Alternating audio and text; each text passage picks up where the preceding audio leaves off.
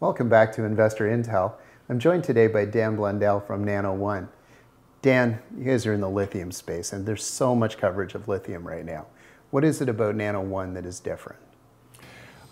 I think where we differ from the rest of the industry is that we are focusing on manufacturing techniques that will improve the raw material inputs and the outputs, which are basically the cathode materials. The stock's had a great year, a little bit less so in the last few months, but the stock's had a great year. People are excited about the space. Why should investors own your company? Well, we've had a tradition. We've had long-term shareholders in the company who've been long and been supportive all the way.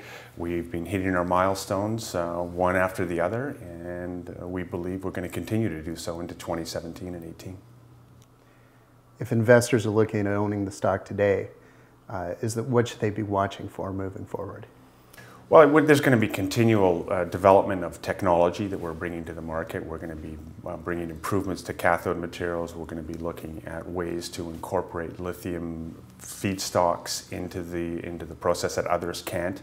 And we will ultimately be working with strategics to try and develop collaborative relationships, licensing deals, and we believe a lot of these things will come into play early in 2018.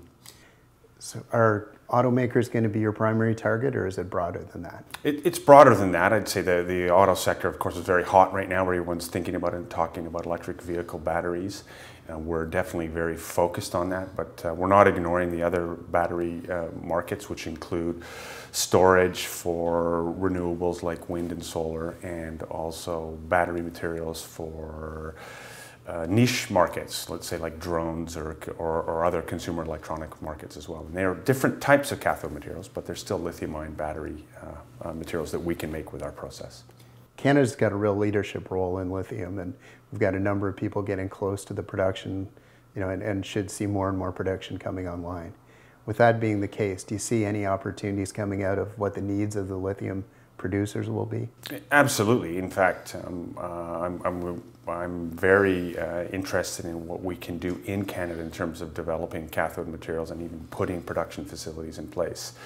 There are facilities in Quebec right now, and obviously it's a very friendly jurisdiction. That's certainly one avenue that we could see coming into play for us. So what particular opportunities do you see with strategics?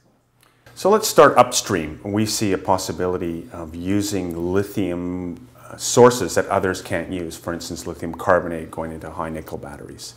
We see opportunities with strategics in developing cathode facilities for the production of cathode materials, so putting our technology in place to build a wide range of different cathode materials.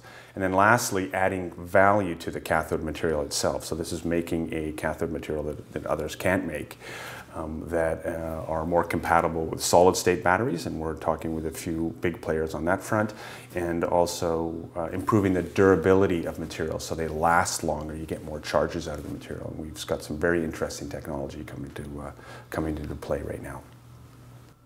Well, I think it's a really interesting story and a great opportunity for investors that are looking to participate in both the lithium and the electric vehicle market. So thank you very much for the update, and we'll look forward to hearing more as we move forward.